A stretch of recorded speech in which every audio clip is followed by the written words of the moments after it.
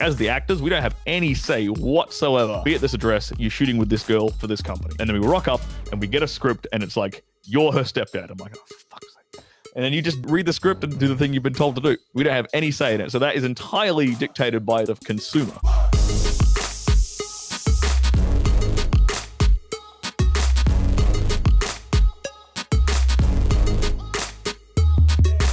What's up, guys? Welcome to another episode of Raw Dating Advice. I got a very exciting guest on today. His name is Stirling Cooper, and whether you know him or not, I have just recently met him officially for the first time, and he's a porn star, but also now a guy who teaches men confidence and competency behind closed doors and in the bedroom. And I know a lot of guys definitely get value out of that kind of stuff, since as a dating coach, we tend to talk about everything that happens leading up to the bedroom. And so welcome to the show, Stirling, man. Thank you for having me, man. Like, yeah, it's I get a lot of guys.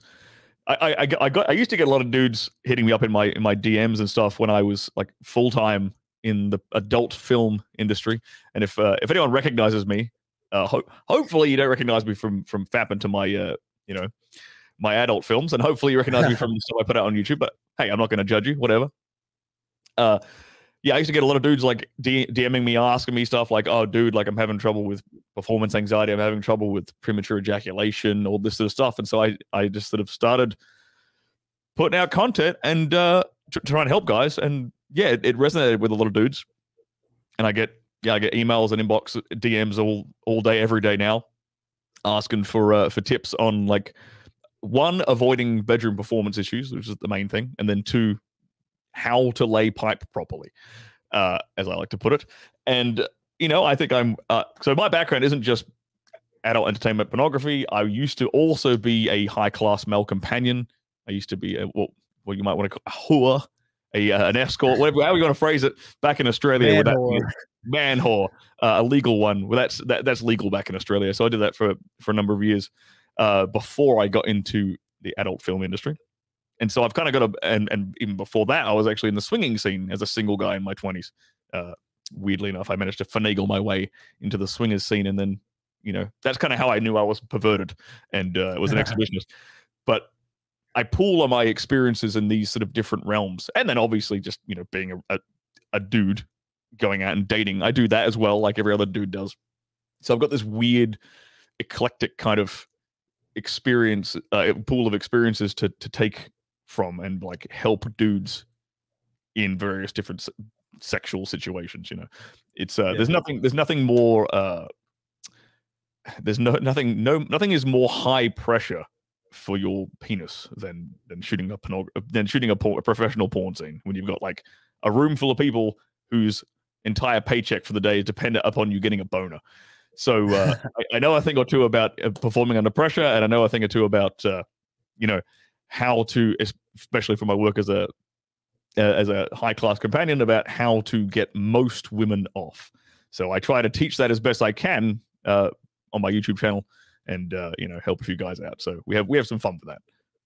Interesting. I'm curious, what were you doing before you became a high-class male companion and got into the sex industry, for lack of a better term? And was there any resistance to making that leap and becoming a guy who does this professionally? Before that, I was actually running a paleo meal delivery business. Oh, wow. Yeah, so I was, and I'm not a chef or anything. I'm just a guy who's like a bit entrepreneurial.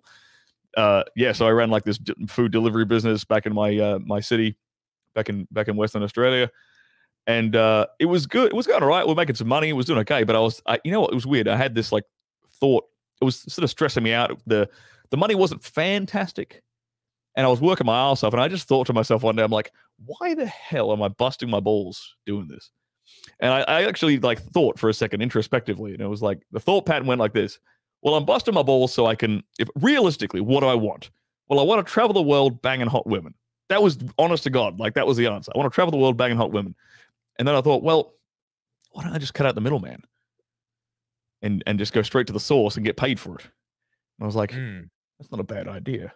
And so, yeah, I sort of, like I said, I finagled my way into the industry. And it was like, I've always kind of been a bit of an exhibitionist. I don't mind being the center of attention in most contexts. So it just naturally, and like I said, I'm a bit perverted, fair enough. So it kind of lends to my natural strengths and inclinations. So that's kind of how I went about it. It was never a situation where I was like worried about getting found out. You know, I don't really give a shit what people think of me for the most part, which kind of helps. So yeah, that wasn't it wasn't ever really something like a major concern. And you know, when my family found out, they were honest to God. When my family found out, I think when I told my sister, she just laughed and was like, "Of course you are. Like, of course you're doing that." She wasn't really shocked. So I'm like, "Ah, cool. My family thinks I'm perverted, so this is easy. Like, it ain't, I'm not like ruining my reputation or anything." And all my friends back in high school, I still to this day, I'll get messages on Facebook from old high school buddies and stuff, and they'll be like, "Man, I was like searching through this website, and then the camera panned up, and your face popped up," and I'm like, "You just ruined my fapping session." I'm like, "Sorry, bro." It just happens. It's like, oh, I know that guy. Dang, that's awesome. I'm not. I guess that kind of helps. It's a bit of it's. I always get a good chuckle out of it whenever I get a message like that. Man, do you feel like you get the majority? Like, is your fan base on the porn sites mostly women, I'm assuming, or is it the guys who kind of follow the male porn star as well? It's dudes. It's a combat. It's mostly like in terms of most straight male porn stars, their fan base typically consists of primarily gay dudes and bisexual dudes who just like to see like straight dudes doing their thing, and then like your hardcore porn fans who just sort of like what we do on camera and sort of support us, I guess is a way of saying it. Yeah. So that's what. So these days, my social media is this weird combination of like there's like half like gay men who you know fanboy over me, and then half like straight dudes who just want advice. And like so, my comment sections on my Instagram and on my Twitter are hilarious sometimes because it's just these two very polar opposite kinds of guys. Dang. Yeah, I can't even imagine that. Like in my business, the way that I make money, you know, giving dating advice, I literally don't ever interact with gay dudes unless they're in denial or something, you know? Yeah, I mean, I ain't got a problem with them. They're fans of mine. Cool, great. Like, they're supporting me. And to be honest, like the sex advice I give is, I mean, at least with it when it comes to like the performance anxiety or like premature ejaculation stuff, like that applies to them as well if they want to use it, you know.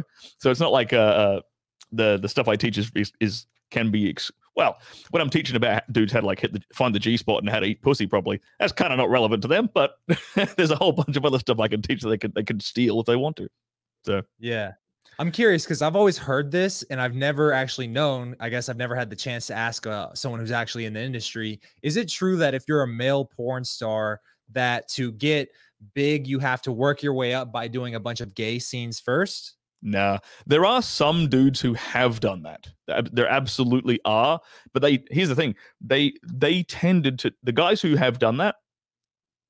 That was kind of before social media. So, because there's actually less of a stigma nowadays, but there, like, you know, in 2021, but there was for quite a while, there was a big stigma around a dude who we call them crossover performers, dudes who went from being in the gay side of porn to being in the straight side of porn. You know, that's purely based around the stigma is based around like HIV infection rates and things like that. But nowadays they got drugs like PrEP, which stop transmission of HIV and stuff like that. So the stigma's kind of dropped off a bit. But people, because of social media, everyone like when a dude tries to do that, like everyone knows that they did gay porn before. Whereas back like 10, 15 years ago, they didn't know. They didn't, unless they sort of had heard the rumor, they wouldn't even have really even known if the dude had done gay porn before he tried moving into like the straight stuff. Or at least the fan base definitely wouldn't, you know? Yeah. Yeah, so but you don't. I didn't do that. I started out like the way I got in. I started out with small studios in Australia, and then I leveraged that experience and I shot in England with some slightly bigger studios. I ended up getting booked for some big names like Brazzers and Fake Taxi out there, and then I got flown out to Budapest, and I shot out in Budapest for a few months, and then I ended up using connections out there, and then got some stuff in Los Angeles, and the rest is history. I've been out in America for like 3 years doing that. That's awesome. Yeah. And so, like, with your whole thing that you do now, as far as like helping guys in the bedroom, did that come from you, you know, having to learn through those high pressure situations? Like, did you struggle with some of that anxiety yourself? Oh yeah, like it's this weird thing. It's a combination of like me like figuring shit out, because you if you have a bad day like on set, okay, cool, that's one bad day. Like you can't have a bad day the next day. Like you don't really get a second chance in our industry as a dude. You have you especially you have to nail the first scene. That's something very important for dudes who get into Mm, this industry. You have to absolutely nail your first scene with any new director you're working for, because then he'll hire you again. Then you got a mm. little bit of you got a little bit of leeway. You might be able to like have one bad scene, you know, later on down the track, and then he still might hire you again. You know, you get basically one bad scene. Yeah. What's their criteria for a good scene and a bad scene? Like, you Well, just get extra hard that day?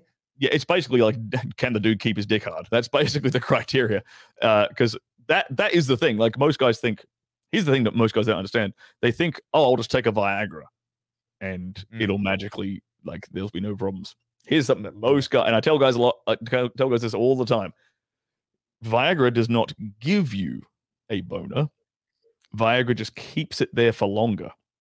mm, So if you're petrified and you're like really anxious, you can pop as many little blue pills as you like. If you're like in your head and anxious and nervous, oh boy, ain't rising to the occasion. mm. It's just the name of the it's just the reality of the situation. So yeah, like a good scene is basically one that gets finished. A bad scene is one that the dude can't get his dick hard and like everyone goes home without a paycheck. So you like I had a couple. I was actually quite lucky. I sort of started off in with like easy studios to work for, and so I built Mhm. up like 6 months worth of experience under like relatively lower pressure situations in our industry, and then so I sort of learned like, okay, what things do I like? What things can I eat before a scene, or like the day before a scene that help me the next day? You know what I mean? What kind of foods are good? What kind of exercises can I do to help like my body perform better? Like how can I improve my testosterone levels and optimize those? I was learning all this stuff as I was going along. And more importantly, I was picking the brains of more experienced guys. Because when you go, if I go to set, typically like a director is going to shoot two scenes in a day, right? Mm. The AM scene and the PM scene. And so when you switch, when I come in for the PM scene, the AM dudes, they're wrapping up, that crew's wrapping up. And so I'll cross paths with guys and you'll have like an hour or two to sit down and chat with people. And yes, I'll pick the brains of dudes who are, 20-year veterans in the industry. And then you learn a thing or two, you learn a few tricks here and there. And you just accumulate this sort of toolkit, and you make a mental note. Oh, he does this, he does that. You accumulate a toolkit, and then you've got all these things you can pull out of the bag if you need to help help old boy downstairs stay strong. So it's not just me. It's the fact that I'm good at recognizing patterns, and I'm a learner. So I steal from as many people as I possibly can to make my job a lot easier, basically. Yeah, steal like an artist, as they say. Yeah, what's that? Yeah, that's the saying. Like all the greatest, all the best artists in the world steal. Now, there was something I wanted to touch on with you, which was like I know what some of the most common mistakes that dudes make on like the second half, shall we say, right, of the man to woman interaction experience, the bedroom half. I know what some of the most common mistakes those guys are they make. I'm curious what in your experience when you're teaching guys like how to go out there and cold approach and talk to girls. What are some of the most common like mistakes, sticking points, however you want to phrase it, that you see from men nowadays? Yeah, man. If I guess maybe because we're talking about the sex conversation right now, the ones that come to mind right now for me, I would say ironically probably translate to the bedroom. You Mm, know, things like being in your head, that's a very common thing. And if you're in your head in the bedroom, I'm sure this guy also is in his head in conversation, especially if he just approached this girl. One of the things that, you know, the ways this manifests is like, you know, if I tell a guy, all right, see that girl over there, go over there and approach her. You know, it doesn't matter how many times I can demonstrate how to approach a girl. If a guy wants to, like, I've had it happen so many times where a guy will stand up, he goes, all right, and then his just feet don't move. And so he doesn't actually take that first step because he's all up in his head. The moment he stands up and he goes, I'm going to do it, what's the first thought? Well, what do I say when I go up to her? And Yeah. so, like, as a coach, I know that, you know, okay, if you're getting in your head before you even start walking towards her, then what's the best way to do that? Everything I do when I approach a girl, every tactic of mine is really just a way to keep me out of my own head. Like, for example, the way I approach a girl, if I have to walk 20, 30 feet to walk up to a girl, I'm intentionally going to not try to think of anything to say, because the moment I start, you know, it almost never goes according to the way you imagine in your head. Right. And so one of my rules just for myself is like, when I lock eye contact with her, something's going to pop into my head and I'm just going to say that and then just go from there. Right. And that's a very different strategy than a guy going, all right, I need plan A, plan B, and plan C of what to say when I walk up. Yep. But then even that, if a guy can get past that, you know, it's the lack of conviction. It's the lack of, you know, that he's almost pulling his punches, almost like that bedroom anxiety to where he can't get it up. Is like, you know, I've seen guys, okay, they walk up, they approach her, but you know, they start blabbering away and they walk up behind her. They don't even get her attention first. And I'm like, eye contact first. I'm thinking of one specific example. It was in Tempe, Arizona. Dude walked up to a girl who I just got done talking to, and I knew she was in a good mood. She was here to socialize. She was a cool person. And I said, all right, yeah, man, go up and say hi to her. And he walks up and he doesn't even like stand in front of her. He walks up behind her and he goes, hi, I'm Steve. I'm Steve. And he's like a fucking mosquito buzzing in her ear. She didn't even know some dude was talking to her. She's like, what? And then he walks back up to me and he goes, I tried it and it didn't fucking work. I'm like, bro, like, you know? So, I mean, I would assume that a lot of that translates to even in the bedroom too. Dude, it's weird when I talk to, you know, other dating coaches and stuff, and we sort of compare notes and stuff. There's a whole bunch of stuff that I teach in the bedroom, which is stuff that you guys might teach practically in the field. Like one perfect example you just mentioned there was like vocal tonality, like projecting your voice, like talking. You know what I mean? Because there's a right way to whisper, and there's a wrong way to whisper, and there's a right context in which to whisper, and there's a wrong context in which to whisper to a girl. Right? Like a good context is like, okay, well, I mean, and practically in the bedroom is like pulling her hair, whispering in her ear, like choking her, whatever the hell you're doing, like doing it there. But not in a loud, crowded bar when she can't possibly hear you. But I teach guys like stuff like, okay, the importance of your vocal tonality, like deeper, slower, seductive in the way that you talk, and not necessarily like, yeah, you can dirty talk in the bedroom.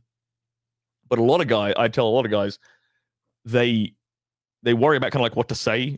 same situation, right? Instead of worrying about what to say when they go up and talk to a chick, they're worried that they ask me like, what do I say when it comes to dirty talk? And I'm like, well, look, the first two bits of advice I'll tell them is like, one, just don't think about what to say. Just describe what's happening. Then you have to think, you know, like describe your sensations and describe her sensations to describe what's going on. Like, you know, oh my God, you feel so good. You don't want to be too graphic on your channel, but you know, oh my God, I love the way you stare at me when you suck my dick, or whatever the hell it might be. Like, describe what the hell is going on with your words, and then you don't have to think about shit, right? And then the other thing I'll tell guys is, as sort of like homework they can do, right, to learn to be better at dirty talk, is read erotic novels that are written by women, because then you see the way that women like to describe sexual fantasies. And then you learn that it's a lot of adjectives. If you break it down, it's really just a lot of adjectives. And so then you learn how to describe stuff to a woman and describe like you could be with a woman and having sex and whispering in her ear, describing the next time you guys are going to have sex. You know, I'm going to take you behind the dumpster. I'm going to bend you over, and everyone's going to be walking past, and they're going to be watching you being my dirty little slut, or whatever it might be, right?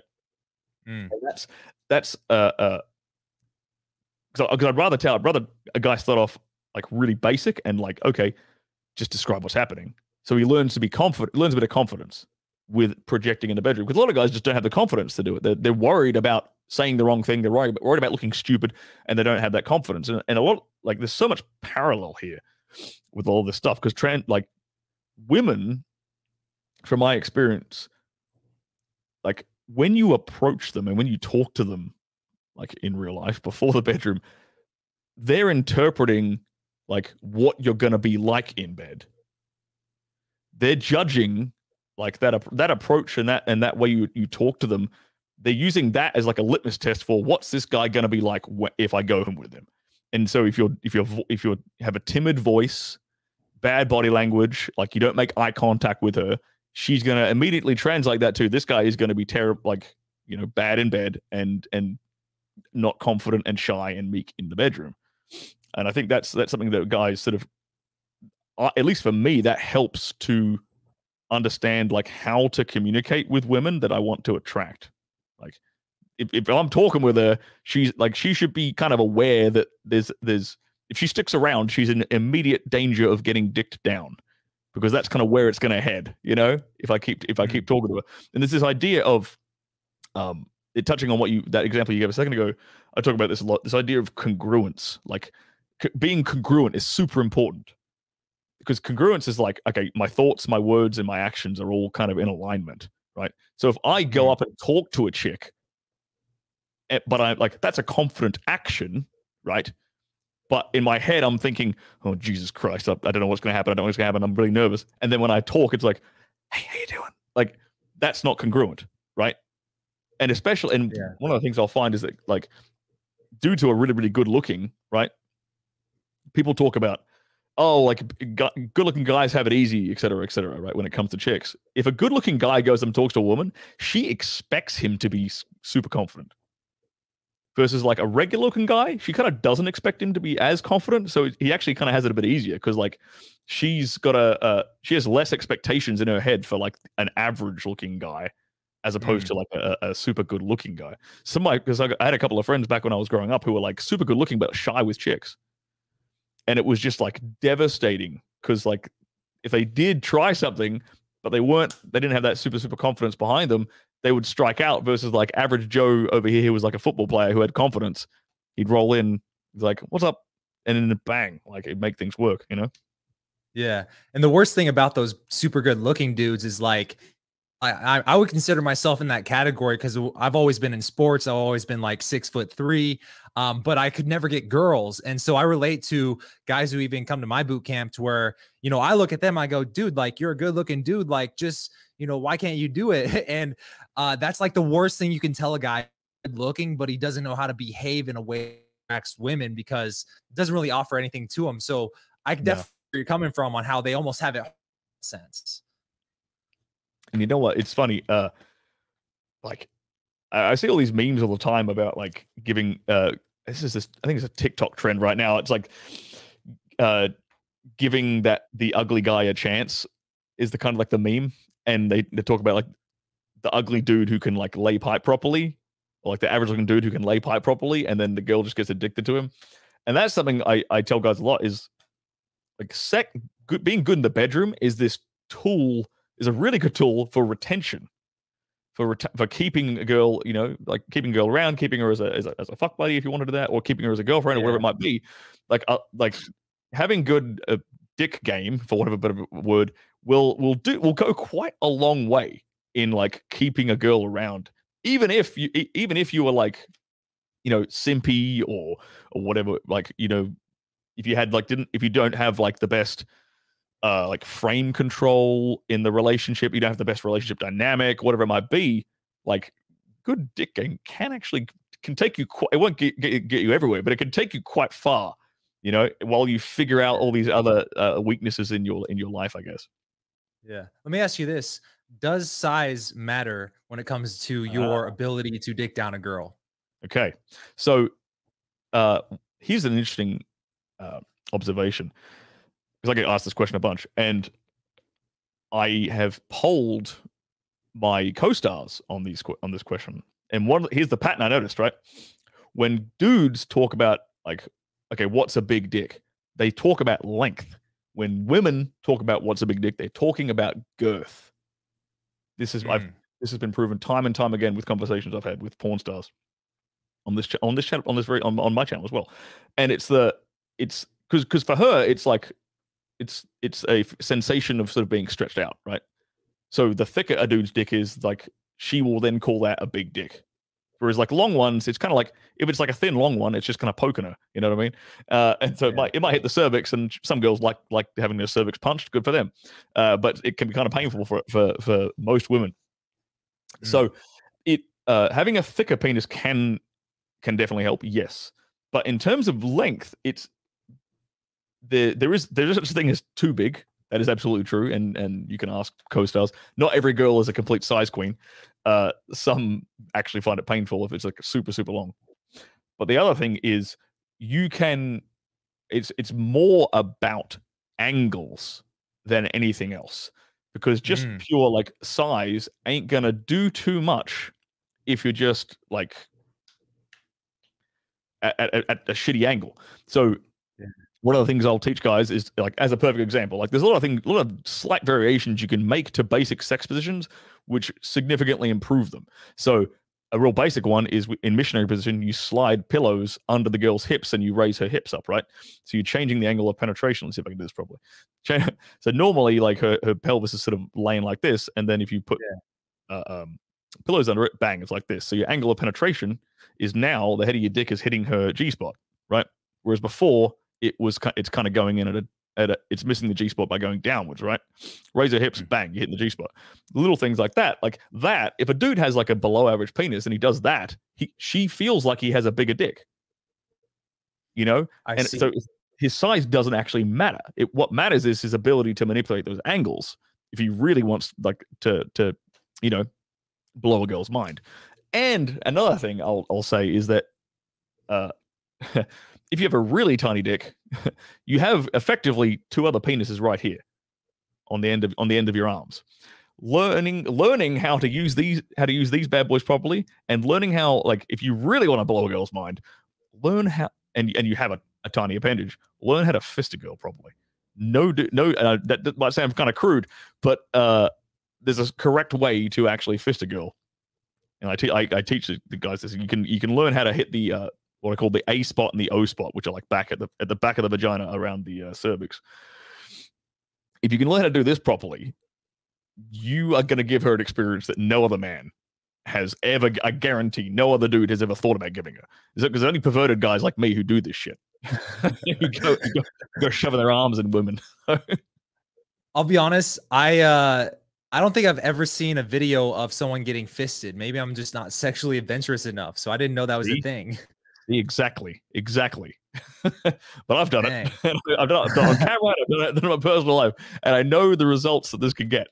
So that's why I'll tell guys who actually are, like, you know, below average, like, well, don't stress too much about it, because there's a lot of things you can do which can blow her mind. And part of that, a big part of that is, like, I mean, this kind of ties into you know, cold approach and stuff, is your ability to lead a woman through the sexual experience, right, in the bedroom. Because a lot of guys will sort of they tell me they're not really sure what to do. Like, what should I do? Where should I start? How do I escalate? How do I that's a question I get all the times. How do I get a girl to do this thing that I like in the bedroom, right? Well, you know, obviously we're talking about like a consensual sexual arrangement. I'm not trying to get guys to go out here and do anything that's non-consensual, but basically, like, you lead her there. You show her and you tell her, like, you lead that experience. Like, you know, I'm not a big fan of, you know, like asking for permission, like, per se, in the bedroom, you know, because that's a very unattractive thing. If we're being perfectly honest, it's a really unattractive, like, trait for a guy to be like, oh, can I touch you here? Can I if you are already making out and having sex, cool. Like, obviously not every girl likes, you know, like stuff in the butt, for example. So maybe there's certain things where you might be like, test the waters out, right? But for the most part, if you're having sex with somebody, you don't necessarily need to be like, can I touch your elbow? Can I touch your neck? Can I touch you on the knee? Can I, you know, just baby stepping this consent all the way. So I will tell guys, look, because a lot of dudes are so afraid, man, in this day and age with, like, the whole Me Too era and stuff. They're actually terrified of, you know, leading and taking charge and being, like, dominant in the bedroom. And I'll tell them to do one or two things, like, really basic shit. Like, okay, like, pin a girl's hands down, like, behind, like, in missionary position, you're like on top of her. Just do this one little thing. not super forceful, not you're not hurting the girl, but just pin her hands like that by her side. And I'll tell this to dudes who've never done it before, and that for me that's kind of vanilla. It's kind of a vanilla thing because Yeah. if you want to move her hands, you let her hands go. It's not a big deal, right? But just pin them there around the wrist like that, and watch her eyes roll in the back of her head the moment you do that, because she's gonna be like, "Yes, finally, a guy who's taken charge. Finally." It's Yeah. because guys are so afraid of it. And it's almost like the more alpha women who are like super type A personality, they almost enjoy it more because guys are a lot less likely to do it with them in the first place. Absolutely, man. And here's the thing: I've dated a few girls who've been in my life who are dominatrixes.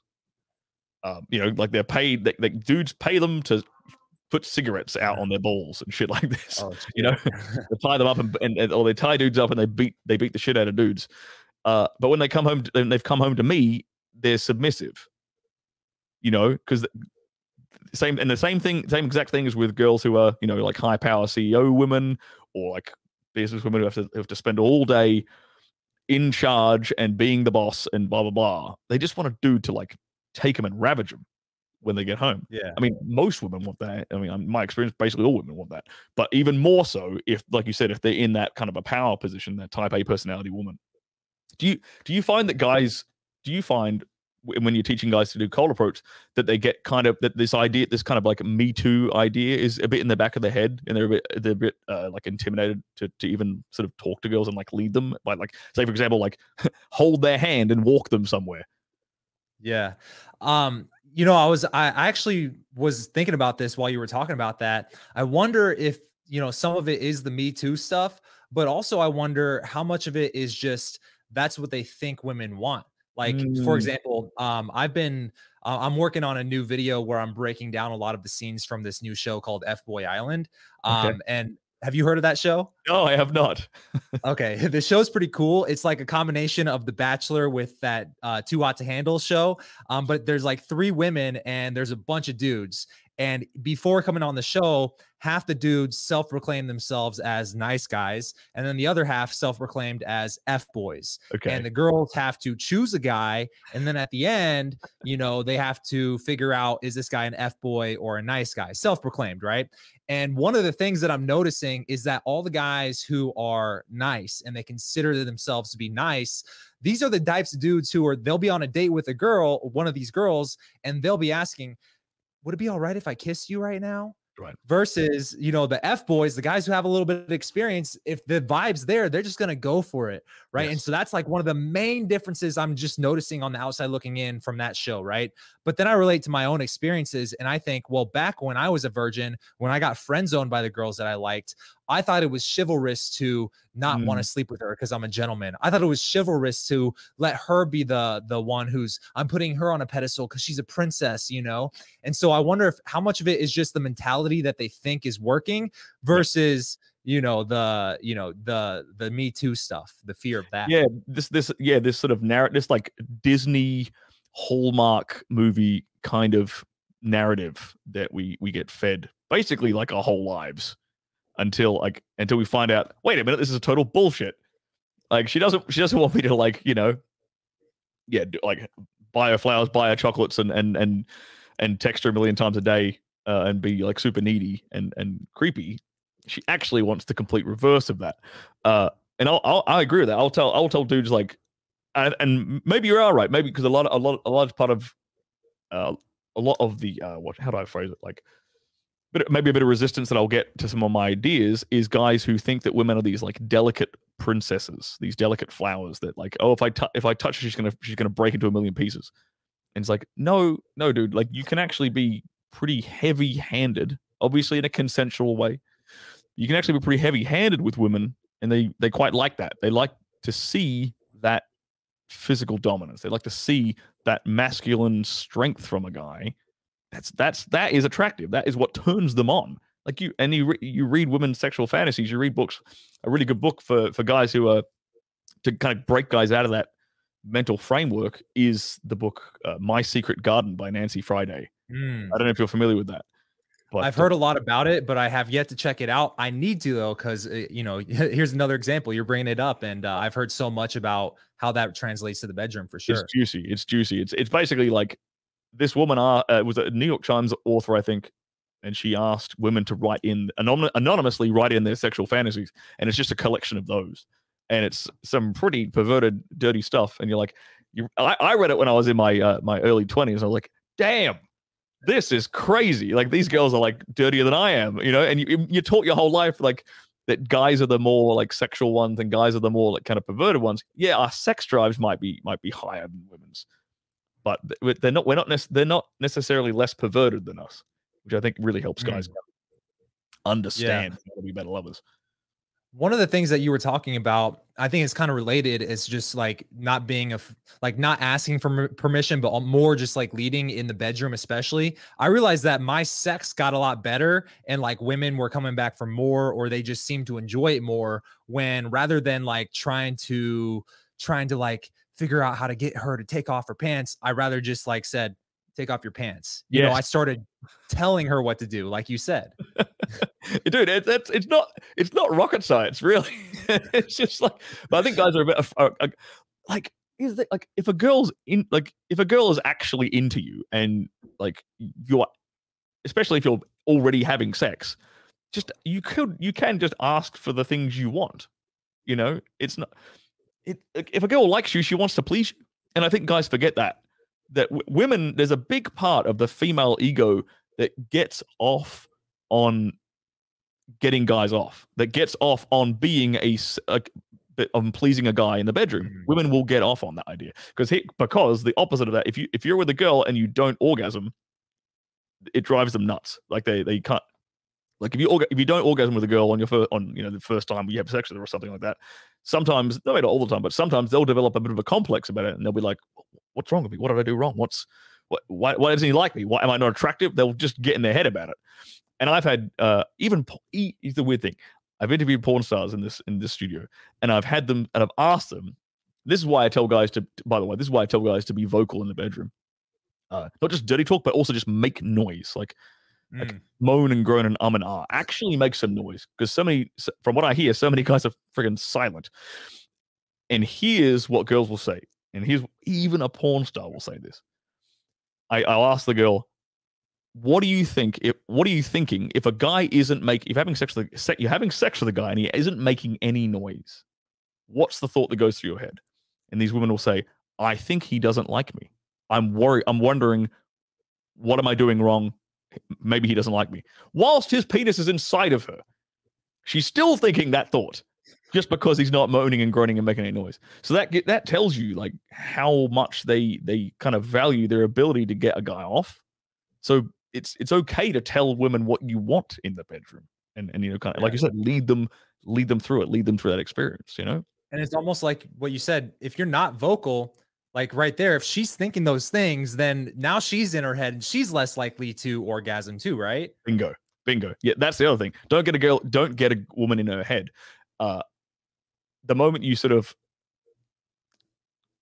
convey that you're kind of desperate to please her. The idea of like being needy and desperate and like, oh, I hope I'm as good as her last lover. I hope I can please her in the bedroom. I hope she enjoys me. I really want her to orgasm. I really, really need her to orgasm. The moment you come at sex from that kind of mental framework, if she picks up on it, which most women probably will, they'll pick up on that. It puts her in her head and actually makes it far less likely for you to actually get her off, because you've placed this pressure on her. She's like, oh god damn, now I have to orgasm, because otherwise he's gonna feel bad, and then this fucking mental spiral happens. So don't do that, guys. I'm curious, how important is foreplay to heightening the sexual experience? Just because I've found like differences in, like, for example, if I approach a girl at a club or something, and we're just like conversing, making out, if the more physical I am and the more sexual we get in public, a lot of times that actually decreases my chance of having sex with her that night. I've noticed that sometimes, but I've also noticed like my girl, for example, she likes to get straight to the point. She's like, I want sex, I want it now, no foreplay. Whereas Yeah. sometimes I enjoy foreplay, and I've met other girls who really enjoy that foreplay and almost need it to have a better orgasm. So what have you noticed from that? You know what, man? I used to be a big foreplay guy when I was in my like 20s. I used to like I love eating pussy, not gonna lie. I would just I'd do that a lot. And I'd like get the girl off with my mouth first before we like moved on to stuff. And nowadays I've totally changed my kind of approach. Nowadays I'm a lot more like aggressive and like dominant, and I'm just I'll like make out with a girl like and bend her over the counter with her clothes still on, you know what I mean? And so I'll jump into it, but she'll get into that because it's like that's the kind of stuff that she fantasizes about, you know, all this written about in like Mills and Boone novels or 50 Shades of Grey or whatever. So I'm also a big fan of like kissing girls on the date before you bring them, like, and actually like making out in public before you bring the girl home. Mm. And I've heard guys say what you just said, like it decreases their chances of getting laid. I'm of the opposite opinion. For me, it seems to have always. I mean, it's just kind of who I am. I'm a public displays of affection kind of guy, so I've always done that. But there's a lot to be said about like taking a girl out of her head. So what I mean by that is when you're both approaches can totally work. Like foreplay can 100%. I know having good foreplay can 100% work, and you can get a girl off that way. But I also know that you don't need it, right?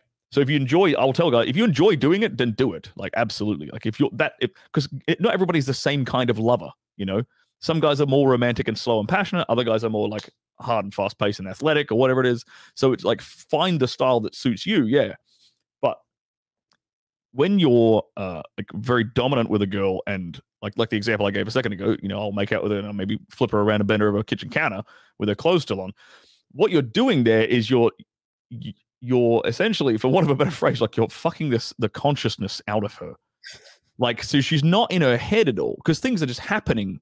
It's so passionate. It just happened. It's magical. It's passionate. We're vibing, or whatever the fuck word you want she'll use, you know, to justify it afterwards. But it's like you're like kind of overwhelming her conscious rational mind, consensually obviously, but so that she, because like, a woman's orgasm is like so much of it is mental. Like you have to get them out of their head in order for them to come. And so one of the best ways to do that is to overwhelm them physically. Just being a friggin' barbarian and taking control of them and manhandling them, in my experience, really helps to kind of help them lose control mentally. Yeah. I see. What are some of the sex mistakes that you see guys make? Like, do you feel like there's a right and a wrong way to be thrusting in, other than like the angles, which was money, by the way, right? Yeah. Like, is there something to the speed, to the rhythm, to the motion itself? Honestly, I think everything can work. I actually have guys ask me. I dropped a video about that this week because I had so many dudes asking me that exact question, like what like motion in the ocean do I use? And I'm like, man, everything can work. You know, that's why I think angles are the most important thing, because like, yeah, you can change the rhythm. You can go move your wang left clockwise, anti-clockwise, up and down. Like you can change that. You can change the speed and the pace. But if you're not hitting the right spots, it doesn't mean anything, you know? Like, because that is one of the big things that people don't understand about porn, oddly enough, is that like porn sex is not actually great sex. Like what we do on camera is purely for like the viewer's pleasure and entertainment. We're fucking at like 90 degrees and stuff just to get you the shot that you need. So I would say like if you can, you know, fuck at a fast pace. If you do that with the correct angles, you're going to get her off quicker, but you can still do that at a slower pace. You know, it's all about like the understanding the angles. And we're talking about if we're trying to make a girl orgasm through purely from vaginal stimulation, it's all about the angles. Most women will come from clitoral stimulation, and most women haven't ever come from like a penetrative orgasm. Oh, really? But, yeah, most of them will, because when they masturbate, they're masturbating their clitoris, right? They're not typically like using a dildo for the most part. Like for their whole life, right? Because you Yeah. have to have a dildo with you, like so they're not learning to orgasm penetratively, but it is possible because every woman has the same plumbing, the same biology, right? Yeah. So because that's what a lot of guys want to learn how to do. Like they understand like how to make a girl orgasm from clitoral stimulation. You kind of just copy what she does when she masturbates. That's a big hint, by the way. But learning the angles and learning how to hit that G spot with the head of your penis is the key part to actually triggering a penetrative orgasm. So that's kind of what I tell guys. I see. So if a guy has a lot of experience watching porn, right? What are some of those differences where you even said like porn is actually bad sex? So I can only imagine one, it's probably hard for you if it's bad sex, then it's probably hard for you to stay engaged with it. So what's your kind of tip there? But also like what are some of those differences that makes it bad compared to regular sex? Well, it's about the distance. You got to create distance between you and her so that the camera can see what's going on. Mm. So like a doggy style, for example, is the worst position in all of porn is doggy style, because like for like in real life it's great, but on camera it's horrible because you have to like turn your hips so that you can see things going in and out. You have to create distance.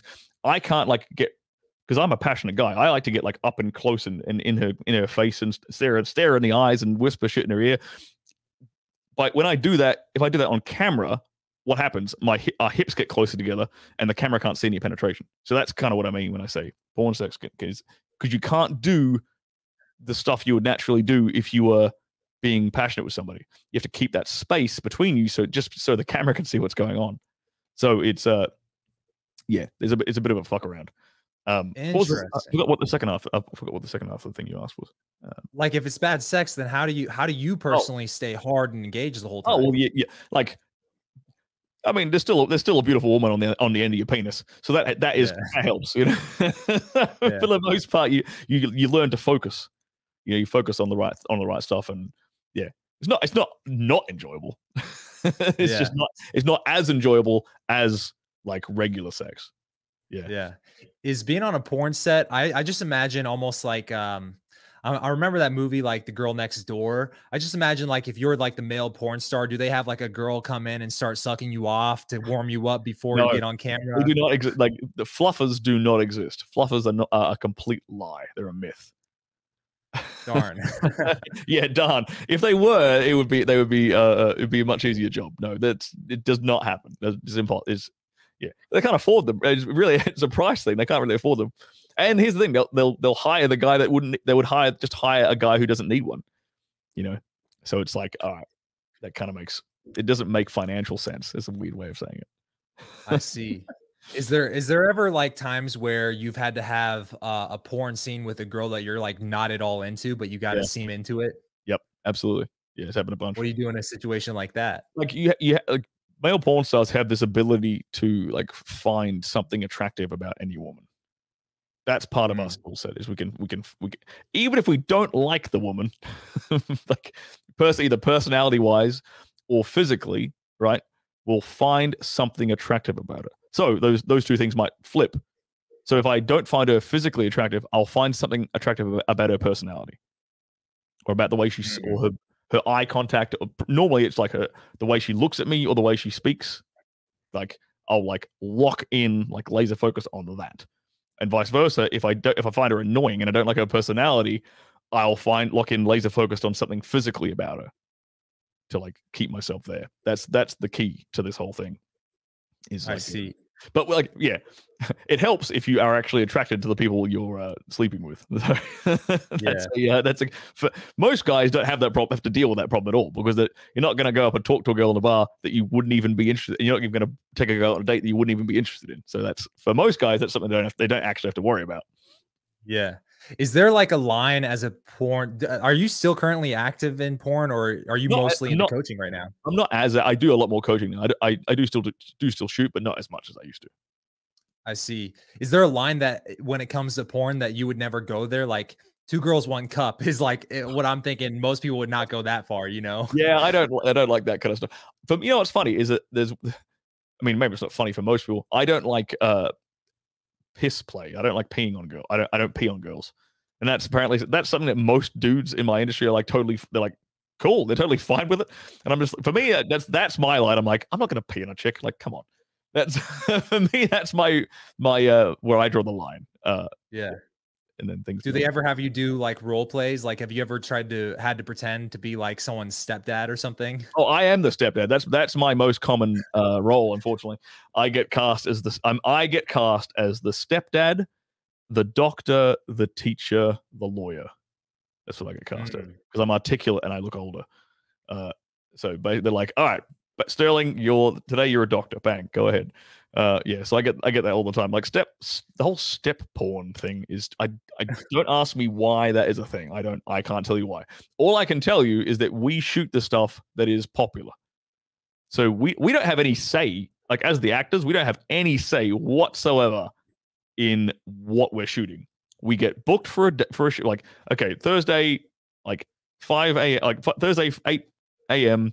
Be at this address. You're shooting with this girl for this company, and then we rock up and we get a script, and it's like you're her stepdad. I'm like, oh, for fuck's sake! And then you just read the script and do the thing you've been told to do. We don't have any say in it, so that is entirely dictated by the consumer.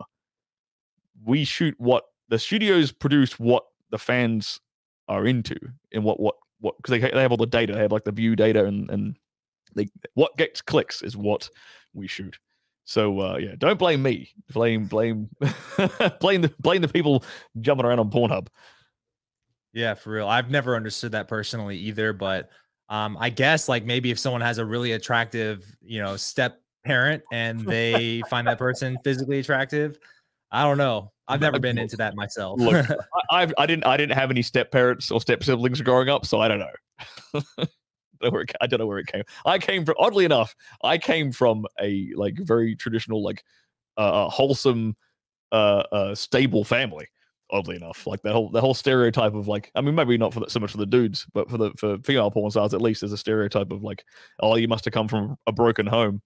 Like my parents been together their whole lives, it's like perfect. But yeah, Do you find that stereotype is true pretty much? Like most of these girls have some trauma about them, or a lot of porn stars like normal ass people? a lot of them are normal ass people, man. Like, yeah, there are some who fit that stereotype. Absolutely, that's undeniable. But there's a large chunk of them are complete nerds. If I'm being totally honest, there is a lot of girls in porn who are like massive anime nerds, who are board game nerds, who like play video games and stuff.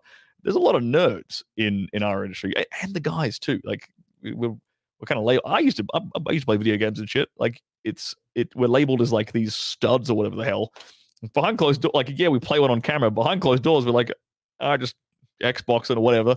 Like, I mean, not nowadays. I don't do that, but like a lot of dudes do. And it's this weird people building up a sort of persona of who we are on, like behind closed doors, just because of what we do on camera. It's kind of funny. Like I find it hilarious, at least how most of these girls are just, aside from the fact that they're taking dick on camera, are just regular ass women.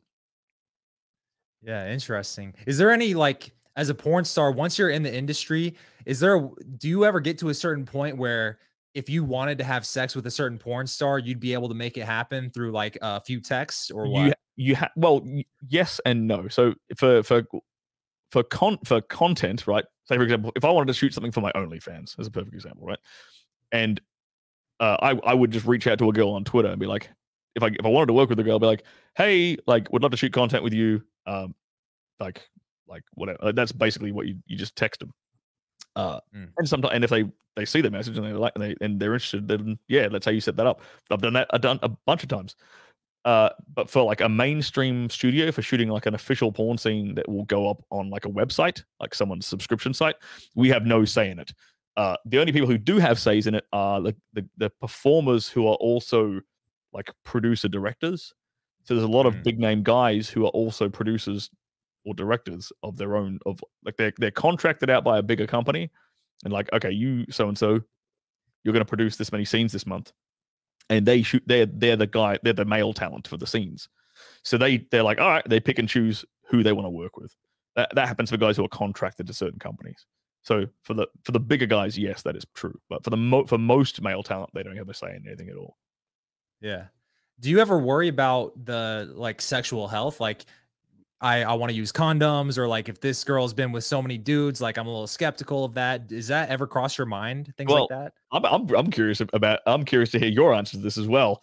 But for us, we get tested every 14 days in our I industry, so see. it's mandatory. You get a blood and urine test every 14 days for all the various STIs. We actually have a really efficient system. There hasn't been a HIV transmission on a certified porn set for like 20 odd years. Like That's awesome. they're really good at keeping on track because we're all in a database, right? And everyone's getting tested every 14 days. And the moment there is any a positive test from anyone in the talent pool, production stops. Mm. And then they test then so person here caught something, not even HIV, but let's just say chlamydia or some shit, right? If this person caught chlamydia, okay, production halt. Everyone that they've worked with in the last 14 days is then informed and tested. Mm. And if they come back negative, okay, we're good. If any one of them come back positive, then they repeat the process again. And that's how we check. Yeah, and you know what's funny is this is not a government mandated thing. This is an internal industry thing. We do this ourselves, irrespective of like any government body or something. It's like one of the best examples in the world of like industry like self-regulating and an industry self-regulating itself. It's actually fucking impressive. Yeah. Well, I would imagine it has to be impressive with how much money is in the porn industry. Yeah. Does that mean do you get signed to a certain talent pool? Like, and are there competing pools, or is it all kind of governed by the same database? No, that's there's only one database basically for like all of the like the STI testing and stuff. Yeah. What about you, man? Like with you, like I'm curious, like do you actually worry about that when you go out and you know if you're going out meeting chicks a bunch and taking girls home and stuff as a dating coach? Do you worry about like potential STI exposure? Do your students worry like do you have here's another question I'll ask you as a follow-up. Do you ever have guys who are very, very inexperienced with women worrying about that?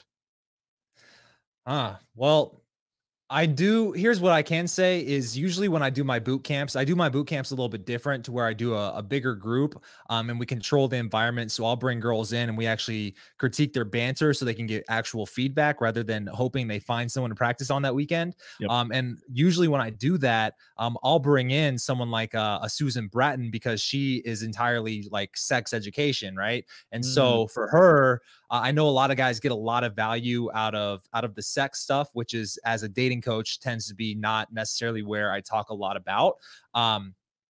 Just because so many guys are so focused on how to even get there in the first place. But me personally, right now I have a girlfriend. So like today, I'm not too worried about it because I trust my girl and I know kind of her history and whatnot. Yep. But you know, if I'm actively going out and approaching a bunch of women, I would say to a fault, I haven't worried about it as much as I probably should. Like there's probably been times where I didn't use protection where I definitely should have. But again, kind of just heat of the moment type of thing. I'm not necessarily recommending that for everybody, but definitely not as organized as a database, you know? Yeah. You know what's funny? That's one of the things I noticed when I moved to America was how often people had unprotected sex here, like way more often than back in Australia. Like back in Australia, I for like 15 years, like no, hang on, like for how long did I, for 20, 25 years, I basically always wrapped up unless I was with an exclusive girlfriend. And then I come out here and people and girls are like, oh, you have to wear a condom. I'm like, what? So it was maybe it's a cultural thing. I don't know. Maybe our sex education is a bit better in America or whatever. But that was one of the biggest things I noticed when I moved out here was that. I'm not necessarily opposed to it. I think probably it is maybe more of a mentality out here to where Plan B is so accessible. Like I can walk down to Walgreens at 2 a.m. in the morning and get a Plan B pill and it's fine. I mean, depending on your political views, right? But maybe that is it. You might be right. You might be onto something there. Maybe that is it. Maybe I was just overthinking it. What do you what do you think about like the okay, so we've been okay, like we've been in like the whole COVID situation for the last like year and a half, Jesus Christ, 2 weeks it'll slow the spread, right? And then the whole OnlyFans thing blew up at the same time, right? What do you think, like nowadays, for like younger guys, like with dating apps worthwhile going on? Is cold approach dead or dying because of that? are people like becoming more and more introverted and just relying on communicating like online instead of doing it in person? Are you noticing any patterns around this? Yeah, I mean, I guess from my perspective, I like to say it's really just how you want to think about it. I think a lot of people on the outside looking in, especially if they're not actively in this industry every day, like you and I am, you might think, okay, you can't approach girls. Cold approaching is dead. You have to meet girls with an online site or whatever. But from my perspective, a lot of the guys who come to me, one of the main things they struggle with is meeting women. And usually it's because they're doing the thing that seems to be the easiest barrier to entry, which is let me just create a profile on this random website or this random app.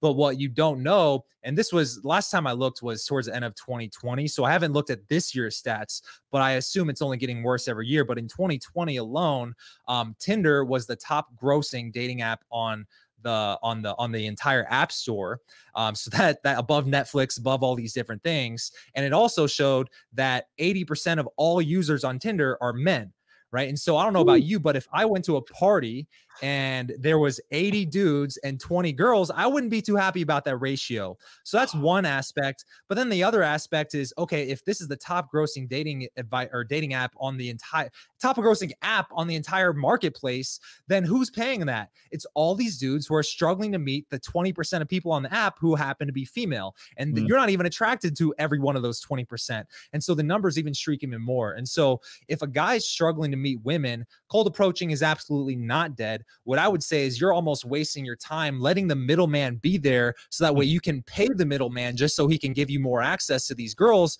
who are already living in abundance where every dude's hitting them up because they're one out of every 5 people on the app in the first place. And so when I think about just sheer odds of standing out, I want to put myself out of a category of 1 of 80. I want to put myself in a category of 1 of 1, maybe 1 of 2. So Mm. if I'm one of the few people who can approach a girl in a way that's not try hard, forced, creepy, face mask or not, if I can talk to her from 6 feet away, that's still a cold approach. And I think this brings up the other aspect of like so many guys build up this approaching thing to be like, oh, I got to go out and do the cold approach thing, to where it's like they build it up to be more than it is in their head. Like the moment you call it approaching, it becomes like a thing. It's like when a girl says, well, what are we? She's trying to put a label on it, Yeah. right? Because when you put a label on it, now it seems like a bigger thing than it is. And so I think because of that, when they think, oh, I got to do the approach thing, it becomes more than it is. Are you going to start a conversation with this girl you find attractive or not? And that's what I think it is at the end of the day. And I would say in a sense, depending on how you want to look at it, I would say 2020 is a big opportunity for any guys who want to get into cold approaching because so few dudes are doing it now. You know what I'm saying? Yeah, it's absolutely. How could it not like set you apart? Especially if you've got the young. What's the younger generation? The youngest generation right now called like the Gen Z. Gen Z, right? They're like what you would call like digital natives. Like they grew up on a mobile phone, they grew up with the internet, etc. And it's like if you want to set yourself up, so they've obviously got less sort of like face-to-face social experience typically than like a millennial or a Gen X or whatever. And it's like if you want to set yourself apart, man, that's hands down like the easiest way, just developing those face-to-face personal skills. But Yeah. okay, like are there any places that you kind of like, because I thought that was a really good like number. I didn't actually know that number. Like 80% of Tinder users are chick. Dudes, I did not know that. That's terrifying. The UK was worse. It was 85% and 15%. So, oh my god, yeah. Jesus Christ. So, so then the next question I would ask is like, what are some of the best places that you kind of advise guys to actually like meet women like in real life face to face? Because I know it's not this idea of like I'm gonna approach. I agree with you. Is it puts them in their head and it makes it this big deal, right? As opposed to it being like, okay, I'm just this kind of guy. I'm the guy who just talks to everyone. I'm the guy I'm just a social guy, right? And it's like a muscle. It's like a reflex action. Like that's kind of where you want guys to get to, right? How can guys like, well, one, what are good places for guys to actually do that and practice it, and two, what's some of the steps they can take to just developing that as like a reflex muscle where they just talk to every kind of beautiful woman they see? Yeah.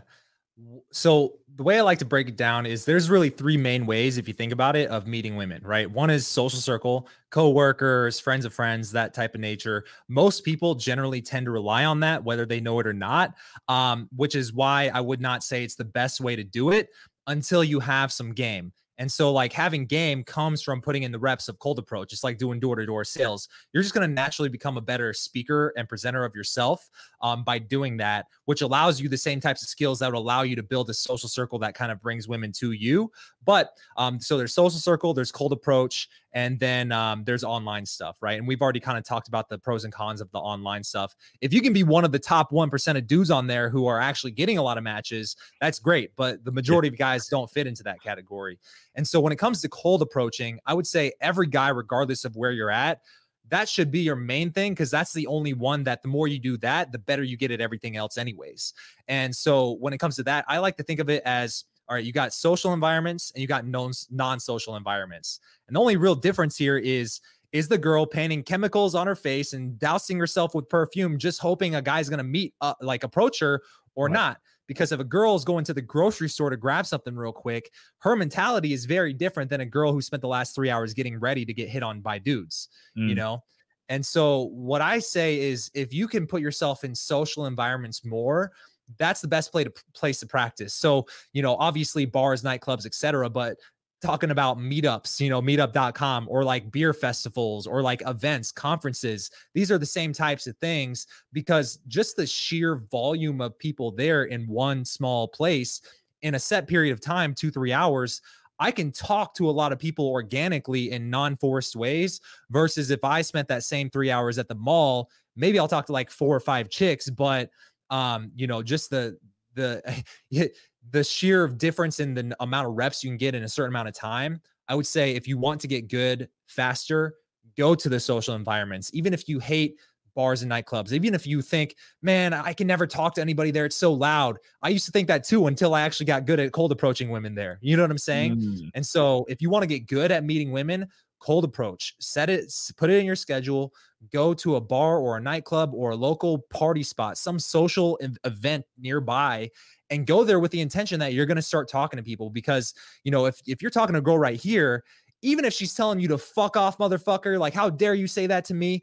If you don't look like you just got rejected, none of the other people here were listening to that conversation. I turn around and there's another girl to talk to right there. Right. I think that's a really good insight for guys.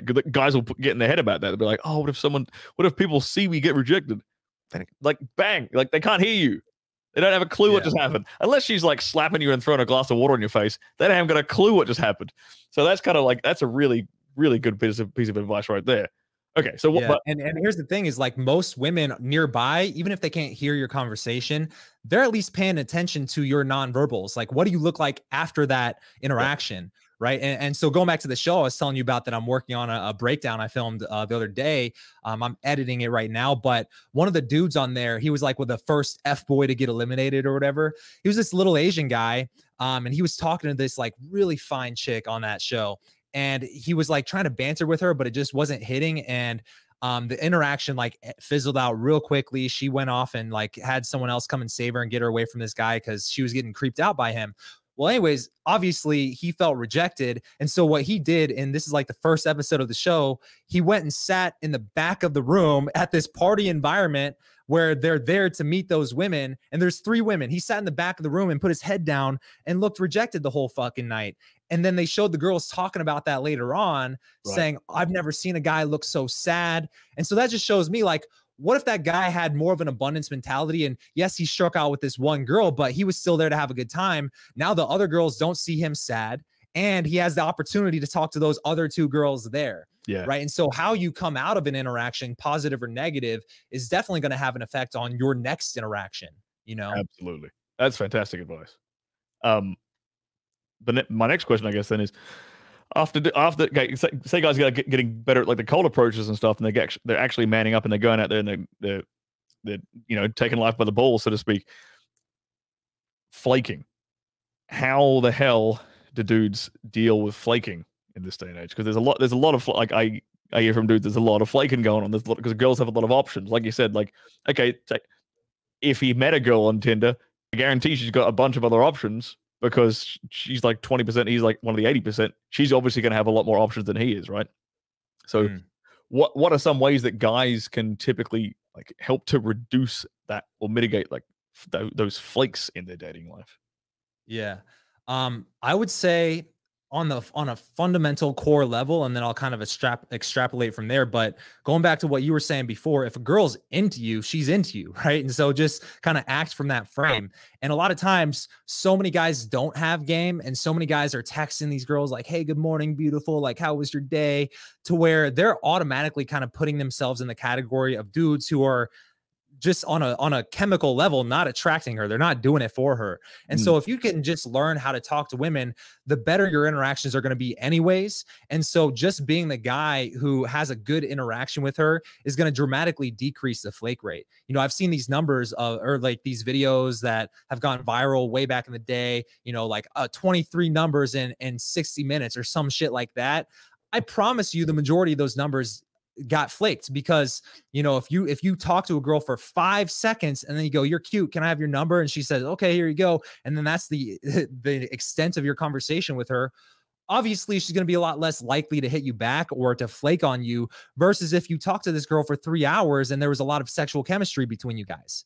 You know what I'm saying? And so the context of what leads up to the flake matters. Is this a girl that you've been messaging online and she agreed to hang out with you and then she doesn't show up? Yeah, obviously that's different than if this is a girl who I cold approach at a grocery store and had a 30-minute conversation with, and then we made out or something like that. Does that make sense? Yeah, that makes sense. I was gonna follow that up with, I guess, then what are some mistakes? Even you mentioned like the dude who sort of texts her "good morning, beautiful" like every day or whatever. What are some like kind of other fundamental mistakes that dudes will make via text, like in between, say like, okay, I've got the girl's number, or I met the girl, I matched with her, or whatever. Between that and actually meeting up with a girl, like what do you see that there's some very common mistakes that guys make in their text game? The most common one is, especially if we're talking early on in the dating process, like this is not a girl you've slept with yet, this is not a girl that you've hung out with multiple times, is they're texting her just for the sake of texting her. They're trying to build a connection with her, they're trying to banter with her over text, and you know those things are okay, but early on, within a few text messages, you know, from the conversation starting, I'm at least planting seeds to meet up with her either that night or the next day or the next, you know, sometime that week, right? So my main priority for even texting her in the first place is to see her in person, because a lot of that sexual chemistry, the tension, the attraction, you know, you can't substitute doing that over text for doing that in person. The guy who can do that in person is going to be top of mind, tip of tongue for her more often than the guy who's just texting her all day, every day. Yeah, So that's like the main one that I see, you know? because I've heard girls complain about that before on dating apps, especially like the conversation that goes nowhere because the dude isn't he's not pushing for a meetup, he's not pushing for like any like he's not making things happen. So she's like, yeah, I'm chatting with him, but like they get frustrated when the dude isn't like, all right, let's meet up 8 o'clock Thursday night, this place, whatever. They're getting like they're complaining about it and they're getting frustrated by it. Yeah. I mean, if you think about it, if I get flaked on by a girl, you know, I I rarely, if ever, let that get me down for the rest of the day because I'm a busy guy. I got things going on. I'm just like, cool. Now I can actually still work on this thing that I was already working on because I got goals. I got things I'm working towards. And so, you know, one of the things that you and I mentioned even before we hit record was like, you know, you value your time. That's like a trait of high value men. A guy who's high value, who values his time, who prioritizes his own time, he's not going to waste his whole fucking day texting this girl just for the sake of texting her, right? He's going to be efficient with his time. All right, we're texting, you know, you're into me, I'm into you. That's kind of the vibe here. All right, let's meet up, right? He's being more efficient, and that way he can build that conversation in person. Not only does that show her that you're a high value guy because you're not dilly dallying, you're not trying to just text her for the sake of texting her, but also you understand how it works. You understand that you want to do this in person. That's where the fun happens, you know? Yeah, but yeah, exactly. You can't really like you can be like witty and kind of charming and funny over text, but it's never going to be anywhere near as good as, you know, face to face. Like I can communicate so much more with my eye contact and my vocal tonality alone than I could ever do via like text messages. That's actually why I personally like sending voice notes whenever I can, because like That's awesome. it's just so much. There's so much more there. It's like I could say And look, the accent doesn't hurt. I'm not gonna lie. Like it's kind of useful, but it's this little thing like I personally hate receiving voice notes from if someone. I'm like, you're wasting my fucking time, you piece of shit. If I have to play some dude's voice note, if like a friend of mine is sending me a voice note, but I'll do it to chicks because it's advantageous for me, you know. But that's yeah, I couldn't agree more, man. Did you have anything else you wanted to ask me? Because I probably have to wrap it up pretty soon. I've got to jump on another call in a minute. Yeah, no worries. I was just going to add on to what you said there, which was I like what you said about the voice notes. I think that's a underutilized thing when it comes to just communicating with a girl over your phone. And one of the things that I've noticed is like, at least in my experience, if a girl's not responding me over text, a lot of times a guy will take that as like, oh, she's not into me, right? But sometimes, you know, I found that if a girl's not responsive over text, she's very responsive over an Instagram or a Snapchat DM. Or if she's not even responsive on those, she always picks up my phone call when I call. And so for me, if I'm shooting my shot with a girl, I'm not going to be texting her all day, but you know, if she doesn't hit me back this week, I'll wait a week and then I'll call her. I just change up the medium. And sometimes you'll realize that, oh, this girl's interested. She just prefers phone calls or she prefers Snapchat DMs, you know? That is a really, really good piece of advice. That's a golden nugget right there. Just change the medium. Because it's like it's a case of like, where are you competing most for attention? Like like maybe like she gets a ton of for some reason she gets a ton of text messages, but she doesn't get that many Instagram DMs. So it's like, yeah, that is, I like that. That's a nugget. My viewers, if they wanted to go and reach out to you or even find your stuff, where should they go?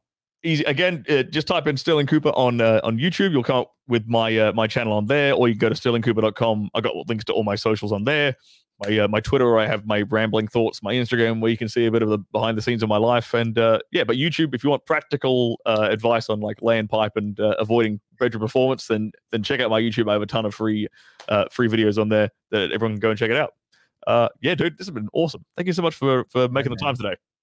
Of course, man. Thank you so much for inviting me on, and I'm glad we got to connect. It was nice conversing with you, and hopefully we'll be able to do this again soon. Maybe even link up in person one of these days. Absolutely, my man. Thank you so much for checking out this video. If you enjoyed it, please give us a thumbs up and hit that subscribe button if you're not already subscribed. We are on the road to 100K, and if you haven't already grabbed your copy of my book for free, just click this button right here or watch another video. Peace out.